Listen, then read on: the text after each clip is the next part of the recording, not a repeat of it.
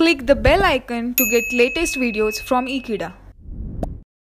So friends, in the previous topic we have discussed about the preparation of interhalogen compounds, and now in this topic we are going to talk about the uses of interhalogen compounds. So what are those? Let me talk about that in this topic.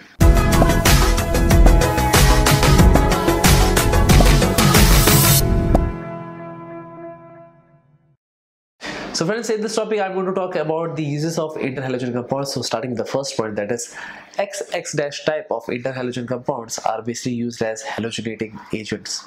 So this was the first point, and now let me talk about the second one, that is ICL is used in the estimation of iodine number for oils and fats. Talking about the next, that is ClF3 and BrF3 is used as fluorinating agents because they consist of maximum amount of fluorine, and that is how basically they can act like a fluorinating agent. So this was the third point, and now let me talk about the next point. So the next is interhalogen compounds are basically used as non-aqueous solvents, and that is what we have discussed earlier also, that is they can form a liquid compound also, and that's the reason they are also used as a non-aqueous solvent.